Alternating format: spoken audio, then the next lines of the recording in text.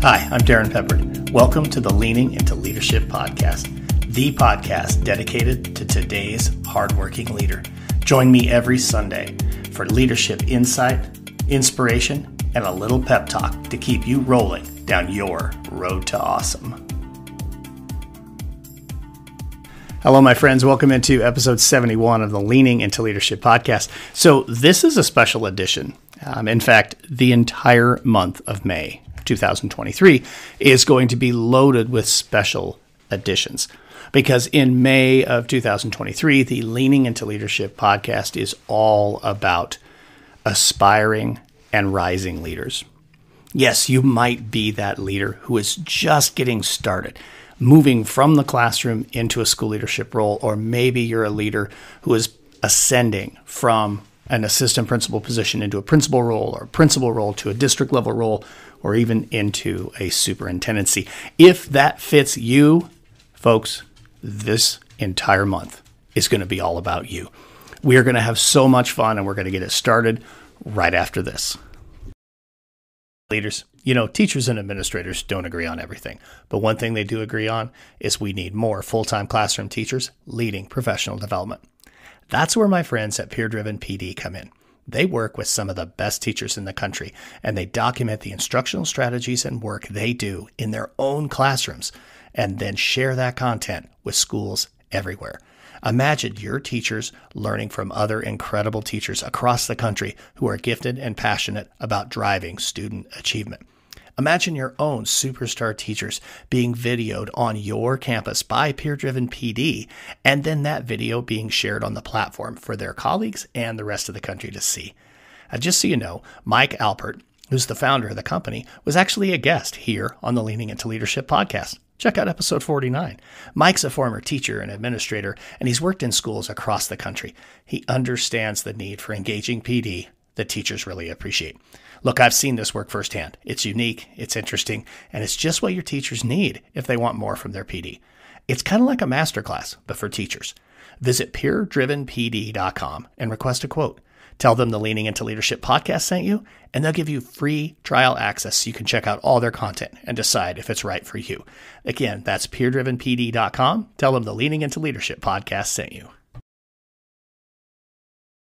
So to kick off this month, I've been thinking a lot about when I made that very first step into school leadership. So I was a classroom teacher for 11 years, and the final 6 of those I spent as a high school science teacher. I was a head basketball coach. I was the head boys tennis coach. And originally, I didn't think I necessarily wanted to be an administrator. I had gone and got my master's degree in ed leadership, but I wasn't sure I was going to use it. In a lot of ways, to be honest with you, it was almost like it was a foot race between will I finish that or will I become a head basketball coach first? When I first stepped into education, honestly, that was one of my goals, was I wanted to be a head basketball coach. And ultimately, I was able to achieve that. And it did happen, of course, before becoming a school leader. But a funny thing happened along the way. My wife and I had a daughter. And all of a sudden, the focus on being a coach wasn't as important. It really took so much of my time away from my wife and, at the time, my very young daughter. And I decided I did want to go ahead and start to pursue that leadership position. We were in an interesting position. We were living in the state of Arizona, which is not our home. We loved it, but it's not our home. Having grown up in Wyoming, my wife graduated in Wyoming. All of our family at the time was living in Wyoming. We wanted to get back closer to home. We wanted our daughter to grow up around, cousins and aunts and uncles and grandparents and that kind of thing. So we started looking at positions back in my home state of Wyoming. It was really interesting. I actually heard the word no well before I heard the word yes when applying for those first opportunities, those assistant principal roles. When I was finishing my master's degree, I actually reached out to a friend, and I had seen that the school she was working at had an assistant principal position open, and I reached out. She connected me with the principal. We had a great conversation, but it never went any further than that. I did not get an interview. I hadn't yet finished my master's degree. I was really close, but I didn't ultimately land the position. The following year, my wife and I had another discussion and said, look, if we want to do this, let's start to get serious about it. And I started looking specifically at middle and high schools in Wyoming. Having been both middle and high school teacher, I felt like that might be a good fit. And lo and behold, the high school directly across the street from where my in-laws live in Cheyenne, Wyoming, had a position that came open. And I really thought, folks, that was going to be the position. It turns out I was wrong. We went to Wyoming on spring break. I turned in all of my paperwork to apply for the job. I even went and grabbed a little bit of time with the principal, sat down, had a conversation, introduced myself. Thought that was a good move. Hey, at least he can see my face. He knows who I am. And I had already applied for a couple other positions in the state. Later that day, after going and meeting that principal, I'm sitting at my in-laws' house playing cribbage with my wife's grandfather, who, by the way, was maybe one of the greatest cribbage players of all time. You never got a chance against him. So as I'm taking my normal cribbage beating from Ray, my phone rings, and it's a Wyoming number. And I answer the phone, and it's the principal of the high school that ultimately I would accept my first position at. It was really interesting because he said, hey, we would really love to have you in for an interview. We understand you're in the state right now and wondered if there's a chance you could come over here on Friday. Well, we were on spring break, folks. I did not have the appropriate clothing. I actually had to go and buy a suit and tie and shoes and socks. I mean, the whole bit, folks. So I wore a brand new suit into this interview on a Friday, and I really thought it was a practice interview. It wasn't necessarily the job I wanted. Remember, I want the job across the street. But by the time the interview was over, and by the time the tour of the school was over, folks, I was all in. I wanted to be there so bad. And I really felt like the interview went well. This podcast is a proud member of the Teach Better Podcast Network. Better today, better tomorrow, and the podcast to get you there. You can find out more at teachbetter.com/podcast. Now let's get back to the episode. About a week later, my phone rings. I just happened to be on my prep, and my phone rings.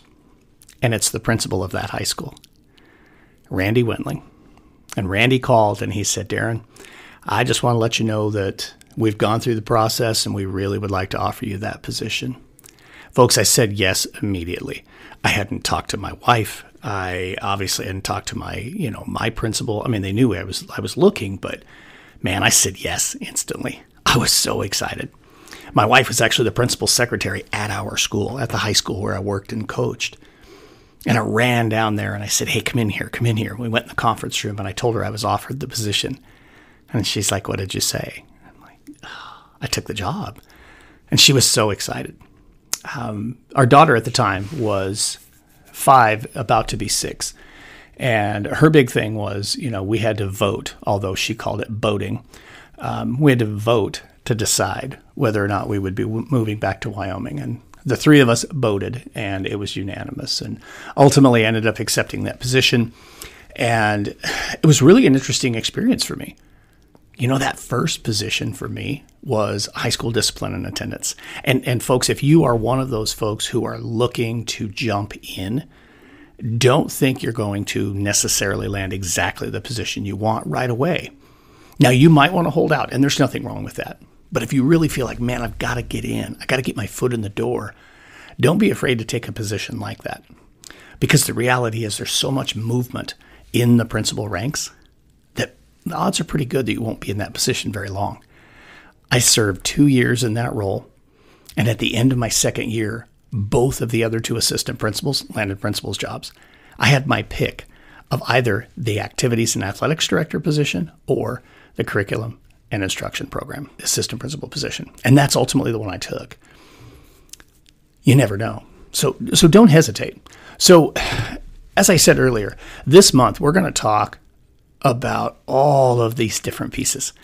Not only just, hey, you're taking that first step, but maybe you're ascending. I'll tell the story next week of moving from being the assistant principal into the principal role. I'll talk a little bit about how that interview went, talk a little bit about my preparation for it and how ultimately I landed that position. And also, I'll share with you a little bit more than what I've shared here on the podcast before about some of my struggles when I first became a building level principal. Later in the month, we'll have conversations with folks who have ascended out of the principal position and into district level work and even into superintendencies. I have a superintendent who's a first-year superintendent who's going to be joining us later this month. She's actually been on the podcast before. We're going to talk a little bit more about that first year's experience. I have an interview coming in a couple of weeks from a brand new first-year high school principal. Oh my goodness, our interview was so wonderful. He's in a really small school in rural Nebraska. I also have a really interesting conversation later this month with one of the principals that I'm currently coaching, a gentleman here in the Omaha area who is a brand new first-year principal, transitioning from being an athletic director into being a principal. And his challenges have been very interesting. And that particular interview is going to essentially be a coaching call where he and I sit down and we're going to talk about some of the challenges, some of the areas where he's grown, and some of the areas he wants to continue to get better as he continues in his principal career. This is going to be a wonderful month, folks. I'm really excited about it. I hope you are as well.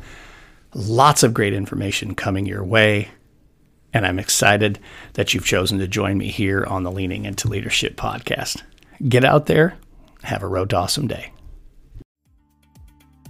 Thank you for listening to the Leaning Into Leadership podcast, brought to you by Road to Awesome. Don't forget, click subscribe, give a review, and share this with somebody who might also enjoy leaning into leadership.